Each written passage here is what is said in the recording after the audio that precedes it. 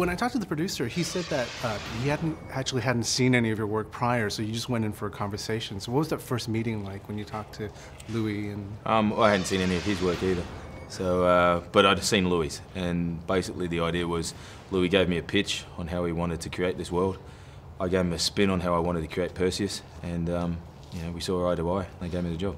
I'm really surprised because the original Clash of the Titans was a little bit of a camp classic, but it's brilliant. But like, you know, to look at this version, which is not camp at all, and it's extremely, you know, maybe. I think that's the trick. I think, you know, there's no point doing a remake or you know, whatever they call them, reboots, you know, and without seeing if we can advance not only the story but the effects. Hands down, you know, that stop motion for its time was sensational, but now we've got CG that can elevate it. And also, you know, we thought that, you know, we could add something a bit more, but give the story a bit more grunt, to be honest, and especially Perseus. To be in a film where you're traveling to so many different places, what have you kind of experienced so far, and any good stories from?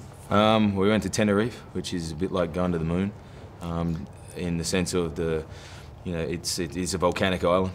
It's a terribly unique experience because you're filming above the clouds.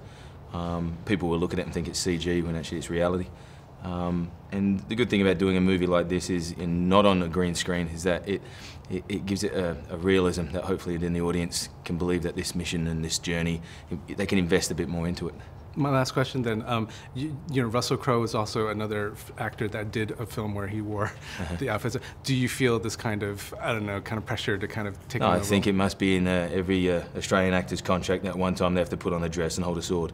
I think it's the rest of the world trying to, you know, unbutch us a bit. You know, because, you know, Mel did it in Braveheart, Russell did it with Gladiator. You know, I said, well, give me a go.